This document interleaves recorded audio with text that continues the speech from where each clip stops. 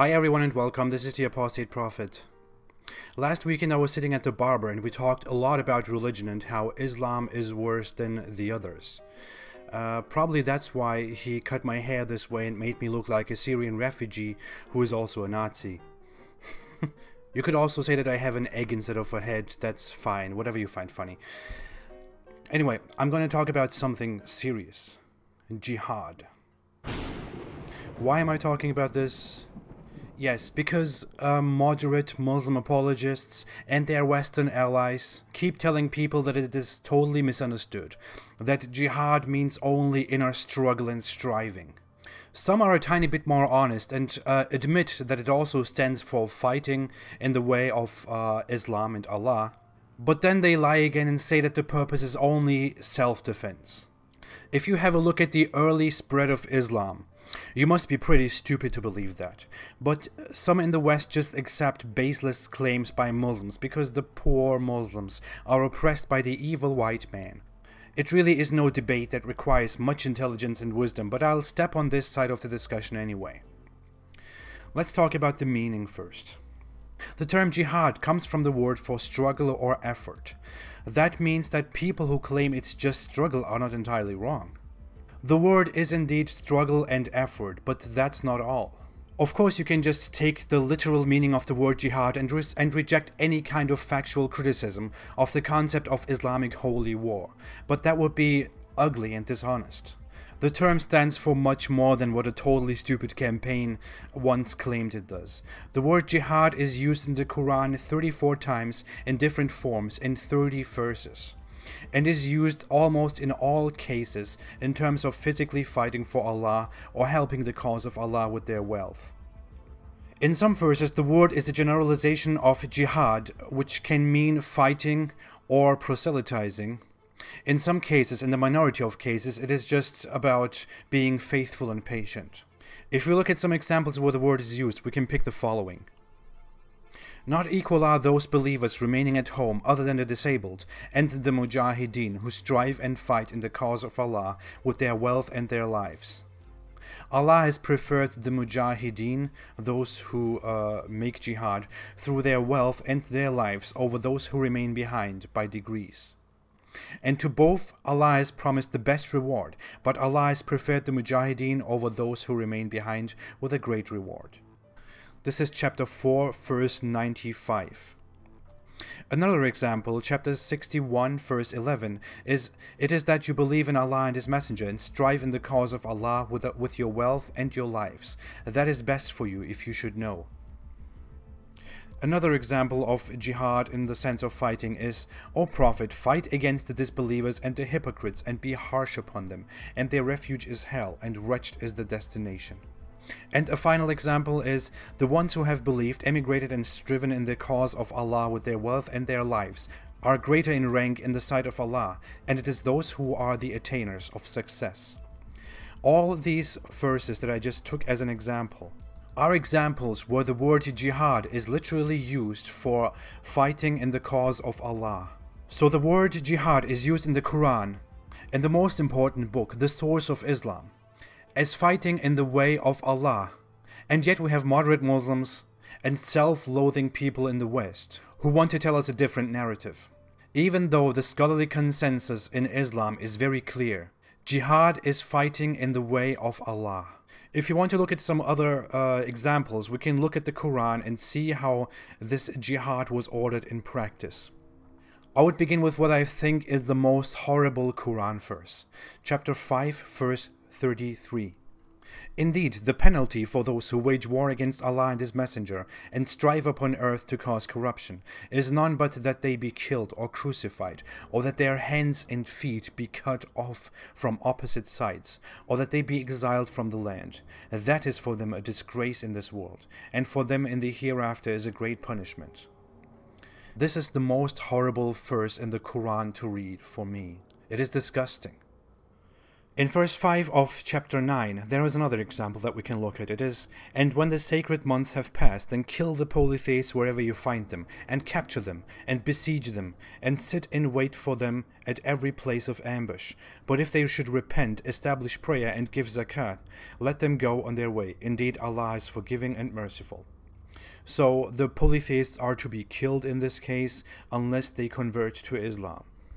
Another example is in chapter 9 again, verse 29. "Fight those who do not believe in Allah or in the last day, and who do not consider unlawful what Allah and His Messenger have made unlawful, and who do not adopt the religion of truth from those who were given the scripture. Fight until they give the jizya willingly, while they are humbled." This is one of my favorite verses, by the way. Another example is chapter 2, verse 244.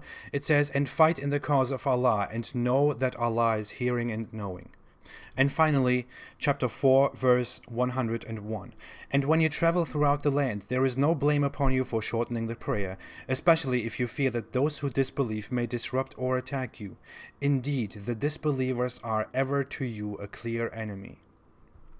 This verse actually says that disbelieving makes you a clear enemy according to Islam.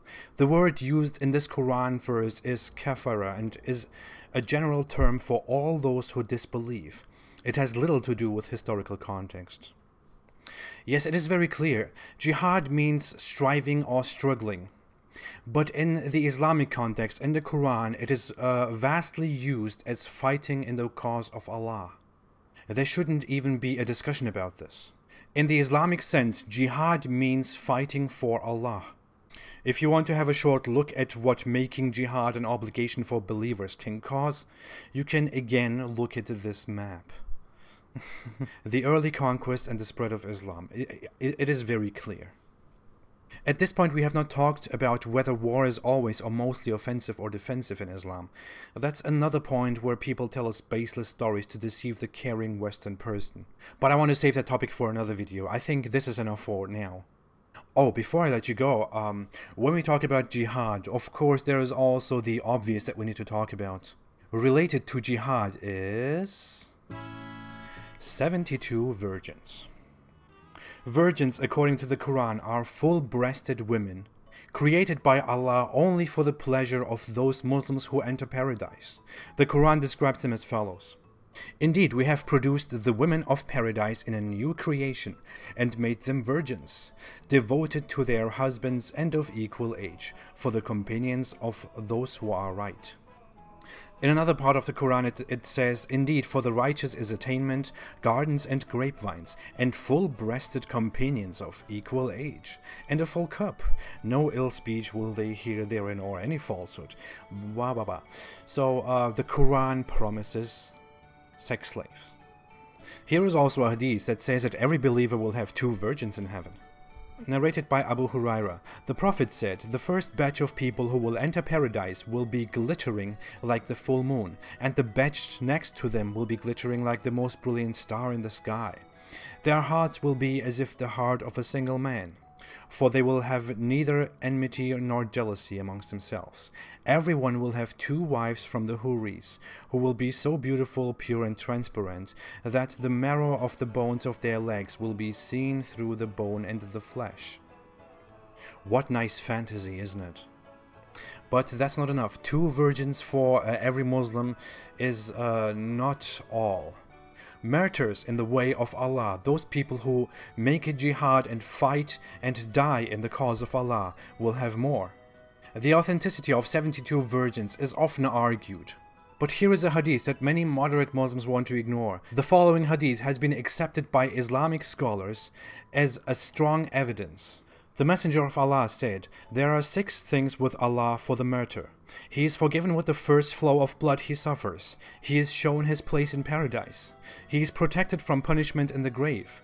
Secured from the greatest terror, the crown of dignity is placed upon his head. And its gems are better than the world and what is in it. He is married to 72 wives along Al-Huril Ain of paradise, and he may intercede for 70 of his close relatives." The important part here is that the martyr is married to 72 wives in paradise. So, whatever you might hear from some moderate Muslims or others, the 72 virgins deal is real. It exists in Islam. It is not a silly mocking campaign by hateful Islamophobes like myself. And I will make a video about this very specific topic, and I will discuss it much wider than here. I know, I left Islam, but I made sure before I left Islam that I will still have the 72 virgins in heaven, in case I die in any way for the cause of Allah or against, I don't know. To be very serious, if men need to be promised sex slaves in heaven in order to believe in this religion, if believers are told that they should fight physically for the cause of Allah in order to receive 72 virgins in heaven, then there is something terribly wrong with this religion. To say it in other words, I want to quote Bill Maher here beautifully.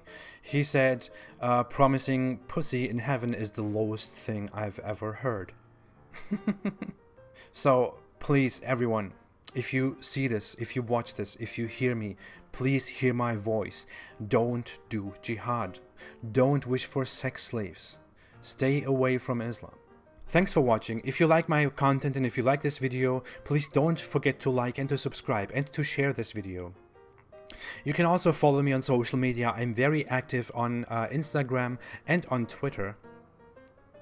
I also have a Patreon page where you can support me, where you can sign up very easily and support me on a monthly basis for just a tiny amount like $1 or $2 or $5 or $10, whatever you want. So please consider supporting me on Patreon so you can be a part of this and help me grow this and expose Islam for what it is.